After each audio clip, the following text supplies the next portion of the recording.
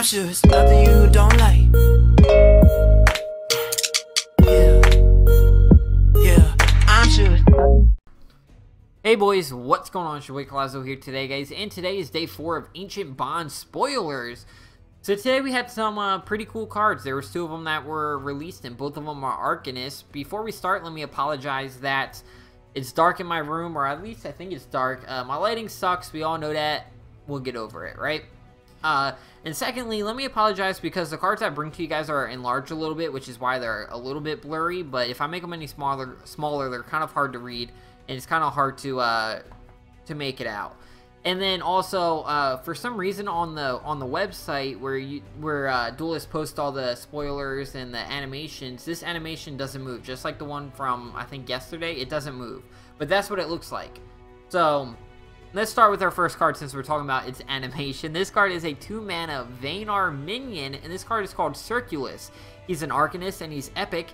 He's a 1/3 with whenever you cast a spell, add a 2/1 illusion to your action bar. Now, I don't know you guys, but this screams Kara to me. I'm sure it does to the rest of you guys as well. Now, the 2/1 Illusionist is a 1-mana minion. It's the same card, or it's the same minion that Prismatic Illusionist spawns. So that's what it is, if you guys were wondering. Now, I don't know if this card's going to be a staple. It's probably going to be more of a memes kind of deck. But, you know, with Albie Sage on the field, he can buff those 2/1 minions pretty high. And with the upcoming Arcanist support, who knows what we're going to get. But all I can say about this card right now is that it's a 2-mana creature that doesn't immediately impact the board. It's going to have to live for probably at least a turn before you can use its ability. If it's early game, which is when you want to use it. And then late game, you know, I mean, it's going to give you 2/1s, but late game you want something a little bigger than that. All I can say is maybe we'll see a Kara Arcanist deck with this in it and some memes, but I don't really see it anywhere else. Or not yet. Wait till we get the rest of the Arcanist and the rest of the expansion, then we'll kind of go through it again and kind of, you know, see what belongs where and what we're going to see. Now, I mean, it is a cool card, and it does spawn you 2/1s, and 2/1s could be really nice in like a you know, a spam minion kind of deck, like a swarm kind of Kara deck.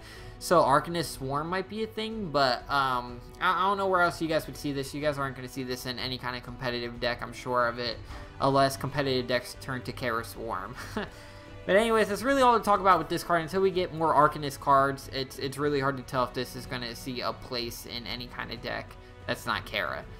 But anyways, yeah, let's keep moving on, guys. The second card I have for you guys, let me take this off your screen, is pretty cool. Now, this is the one I'm pumped about. Now, this card is a 5-mana neutral card, and he's called a blue Conjurer. I can't say that word. I apologize. Close enough. He's an Arcanist, and he is a rare, and he's a 4/6. And whenever you cast a spell, put a random Arcanist into your action bar. Now, random Arcanist is a random Arcanist in the game, not just your deck. You could even pull this guy again. You could pull a Songhai Arcanist with, what's the Songhai Arcanist? 4 Winds and Chakra Avatar.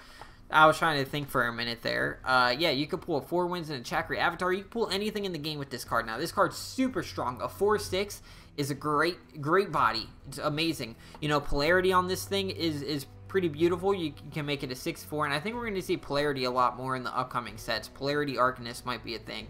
Definitely with Albie Sage running around, it would just be too fun not to play. I'm super excited for this card. I think it's a lot better than the 5-mana Arcanist we have now, which is Firestarter. I think this is going to see a spot in Arcanist, and Firestarter probably will sit on the bench. At least for a while, unless someone finds out a really good deck with him. But yeah, man, I'm super excited for this card. I'm glad they made this card neutral because it's very powerful. And we haven't even seen the rest of the Arcanist support that we're going to get in this upcoming set. So the fact that they threw us this big boy and he's not even a legendary is great. Because this is going to let you refill your hand with an Arcanist, right? And put a big powerful creature on the board. And every time you cast a spell, you just get another good minion in your hand. Hopefully a good minion in your hand. But you're at least going to get minions that help the archetype that you're playing, which is Arcanist. So, you know, I'm super pumped for this card. I think this is probably going to be a staple in Arcanist for sure. And if you're playing like Kara Swarm again, like, let's talk about that.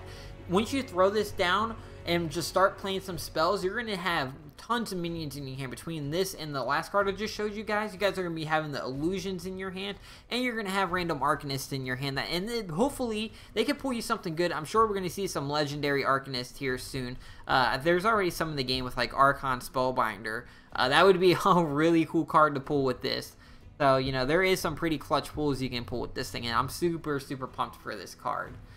That's really it that I really have for you guys today. I hope you guys enjoyed this video. If you did, leave it a thumbs up, comment down below, and let me know what you guys think. I'm sorry that it's not a super long video. I'm super exhausted today, and you know, right now we just don't really have a lot to go off with the cards that we got, since we haven't seen any other Arcanist support. Not yet. Like I said, I think this card's going to be one of the stronger cards in Arcanist.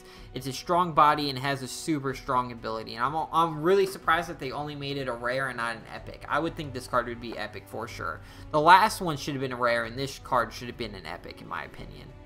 But anyways, like I said, I'm your boy Colazo. Hope you guys keep on dueling, and I'll see you guys next time.